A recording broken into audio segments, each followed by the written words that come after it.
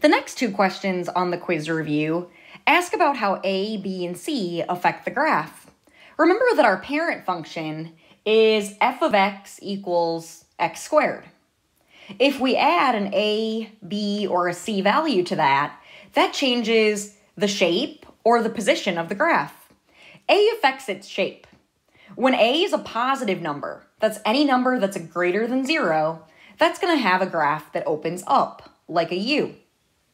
If A is a negative number, any number below 0, then it's going to open down like an upside down U. If we ignore the positive and negative and just look at the absolute value of the A, if it's bigger than 1, it's a vertical stretch and it gets narrower because the graph goes up or down quicker when we put a number like 2 in front of it. If A is below 1, so any number between 0 and 1, then it's a vertical compression and it gets wider because then the graph is going to go up slower.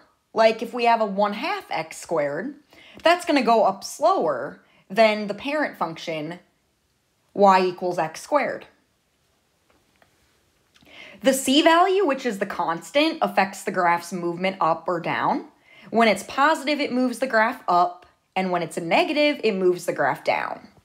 The B value is kind of opposite of what you would think it would be. So we'll actually get to the B more later on in this quiz review when we get to lesson 8.3 with standard form. I want you to focus on the A and the C here.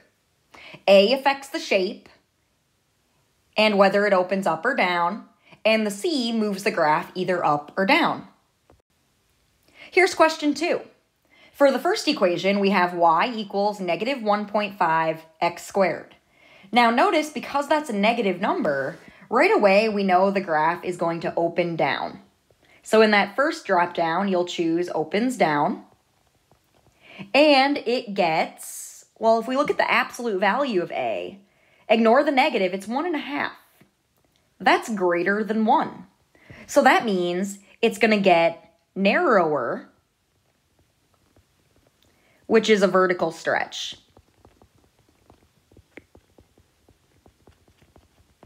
For our second one here, we have a value of 2/3 for A. Now that's a positive number, so we know the graph is going to open up. And because 2/3 is less than 1, it's below 1. Anytime your A value is below 1, that's going to take the graph and make it wider. We call that a vertical compression.